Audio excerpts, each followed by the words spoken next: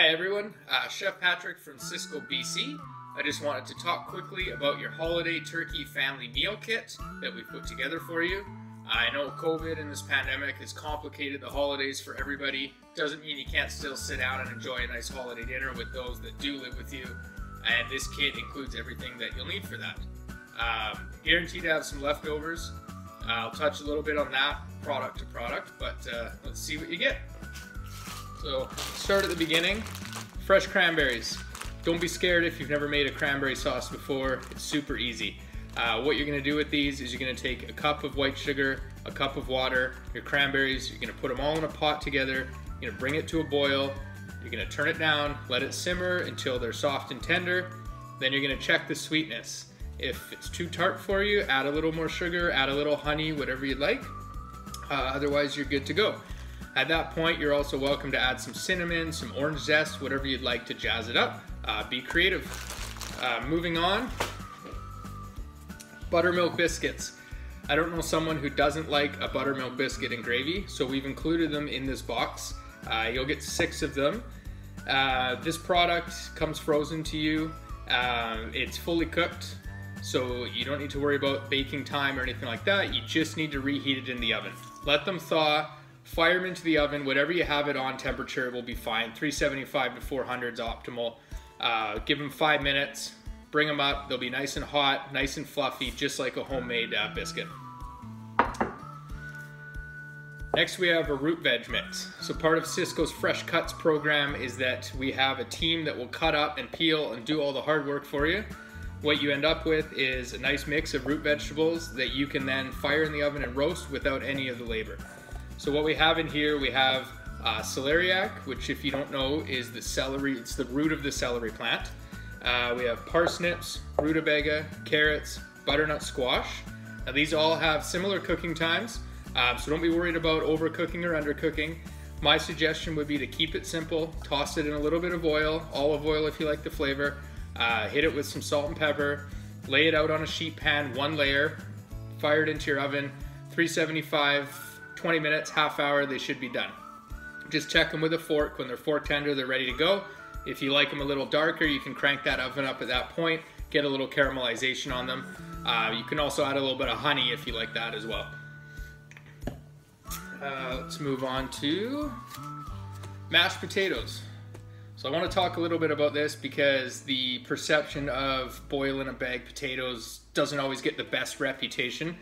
These are a phenomenal product. So these are made by Reezers.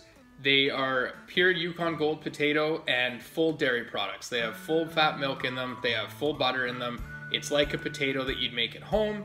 It just comes in a bag. So these are fresh. You have multiple options with this bag. The easiest one is going to be to take the whole bag and drop it into a large pot of boiling water. Bring it up to temperature. You'll know when it's hot. It's ready to go. Cut it open. Mashed potatoes, done. Speaking to the leftovers, this will be a bigger bag than 4 to 6 people can eat in one sitting. What I would do, like any potato, you're gonna reheat it the next day, the day after. When you do reheat it, add a bit of liquid to it so that you don't burn it. You can add water to it, you can add more dairy products, you could add chicken stock if you want. Just reheat it nice and slow in a pot and you're ready to go. After that, we'll talk stuffing. So this is a nice big bag. This is our traditional stuffing mix. It cuts out a lot of the time and effort to make stuffing. It tastes great. What you get is you get essentially nice small croutons. I'll show these to the camera here. They do obviously grow a little bit once there's liquid added to them. And then you get this seasoning packet, the stuffing mix. So what this has in it is a bunch of dried herbs, celery, salt, parsley, thyme, oregano, etc.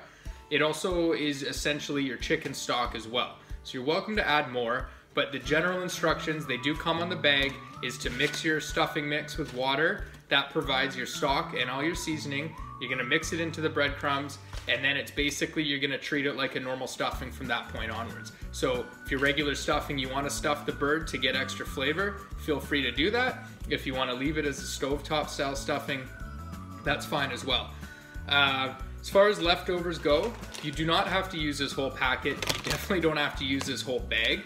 They're essentially croutons. So if you want to split the bag up, throw them in an airtight container, use them on your Caesar salads, use them for stuffing in the future. They'll last indefinitely as long as they're in an airtight container.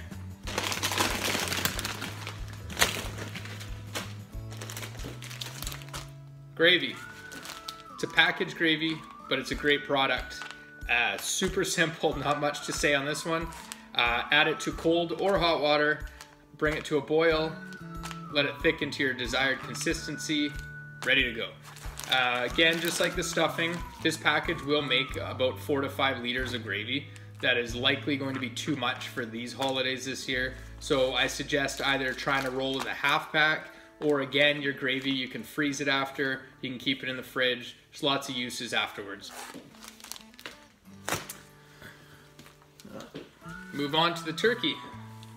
So what we provided for you is a Lilydale brand grade A young turkey.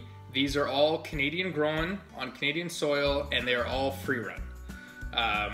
Just to clarify that, all turkeys in Canada now are raised free run. They've got away from the cages. It's a more ethical option, and it's a great product. It's likely the same turkey that you'd buy in the store. We've just provided it for you. I don't want to speak too much about it. Everyone has their own methods for turkey, but that's it. Last but not least, we have our chef here ready to bake apple pie. So this is a homemade style pie. Essentially what you're getting is just cutting out the labor of cutting your apples, maybe pre-cooking them, rolling out your pie dough, etc. So you got your pie, you're gonna wanna bake it at 400 in a conventional oven or 350 to 375 in a convection oven. If you do wanna vent it just in case, feel free to slice it. Now they suggest to cook it from frozen. It will cook from thawed just fine. Just make sure that you adjust the cooking time and keep an eye on it. If you'd like to, near the end when you have 10 or 15 minutes left, feel free to brush it with some egg wash and top it with some granulated sugar. It's always a nice touch to finish the pie, get a nice color on it, and get that sugar crust. I think that's pretty much all that I have for you today. So that shows you all the products you get in this awesome meal kit. I hope that you enjoy them all, and I hope the dinner turns out good, and Merry Christmas to everyone. Thanks.